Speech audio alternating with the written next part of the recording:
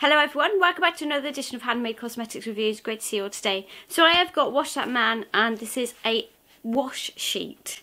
Now I've seen a few of these come up in Lush every now and then, and I was a bit like, what on earth is that? And in my mind I had something quite different.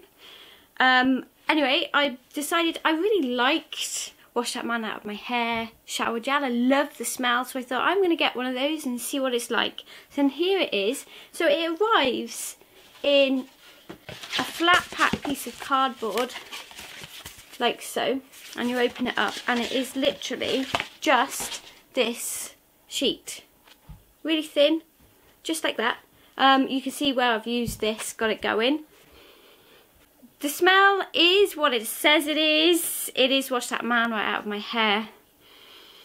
I like it. I love the smell. It seems much more stronger. It's much more condensed, if that makes sense. But it leaves your body smelling the same as the shower gel.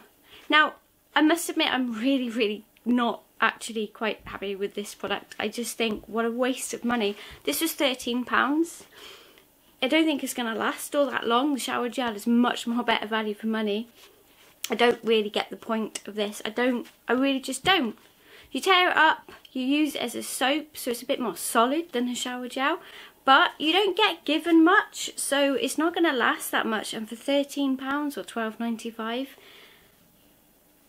I'm really not convinced. I don't see the point.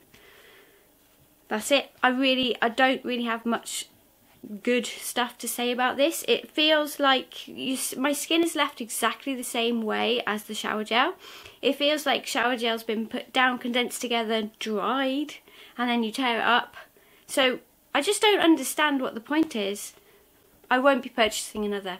Anyway guys, thank you for joining me today. If you like what you see, subscribe. Please leave your comments. I would actually love to hear what you think about one of these, because it's a bit of an anticlimax for me. And I'll see you again next time. Bye bye.